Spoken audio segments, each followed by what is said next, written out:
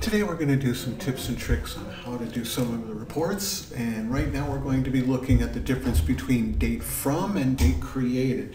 Get a lot of calls on this one. There is a little bit of confusion and it's not explained very well, but we're going to go ahead and show you the difference right now and how to run a report accordingly. First of all, let's talk about date from versus date created. We'll go in here and we're going to pick our favorite patient, Dwight Again. And let's go ahead and look here, let's say on 10/17, or let's say last Friday, you entered these two procedures and left for the day because it was the end of the day, and so when I come back on Monday, I'll add the other, the catheterization or whatever I'm going to add to that. Okay, so we're going to go ahead and do that now and add that next line of service that we were looking for. Be nice. There it is, catheterization. We're going to add that in there. And it was for the 17th, so we're going to fix that. 17th. Yay! Okay, and then we save. Now, when we save this, yay, we know. It says here they're all dates of service 10/17. And we're going to go ahead and run a day sheet. And of course, when it comes up with the query, it's going to have the two that we're talking about, date created versus date from. So we're going to first run it for the date from the 17th, all right? 17th, and we're going to see all three of those show up in the report. Now, if we do the same report, day sheets, patient day sheet, and run it by a date created, we're going to get a whole different thing. So let's go with the date created, the 17th, and the 17th. This time you notice only two of those charges showed up. What's going on there? Well, that's the date from or date of service.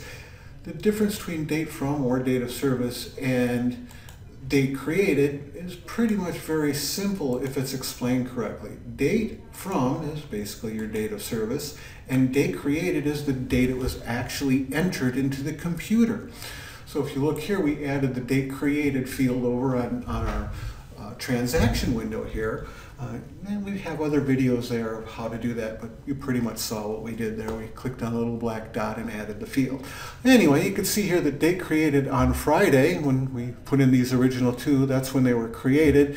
And then we put in this one today, or on Monday, which is 10/20.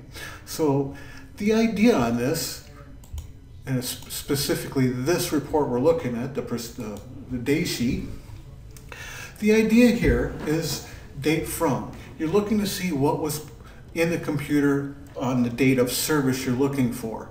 The other one, date created, is when you're looking to see what was put into the system on that date. And the good reason to have a date created is, let's say you want to see what everybody did on Friday. You want to see how many charges, how many payments, all that stuff. How much did we actually put into the computer? So it gives you an idea on your side what work has been done and what's been entered during a certain time frame. So if we want to do that, we're going to go ahead and see if we're going to do today of what we put in. And it's just going to show up that one. It's the date of service to 10/17, just like we put in. So that's going to show you the difference between date created and date from. Hey, thanks for watching. Hope you liked the video and found it helpful. If you did, let us know by giving us a thumbs up by clicking on the like button below. If you have any comments, questions, or suggestions, feel free to write those in the comment section below. And if you want to get more helpful videos like this one, be sure to subscribe to our channel. Thanks.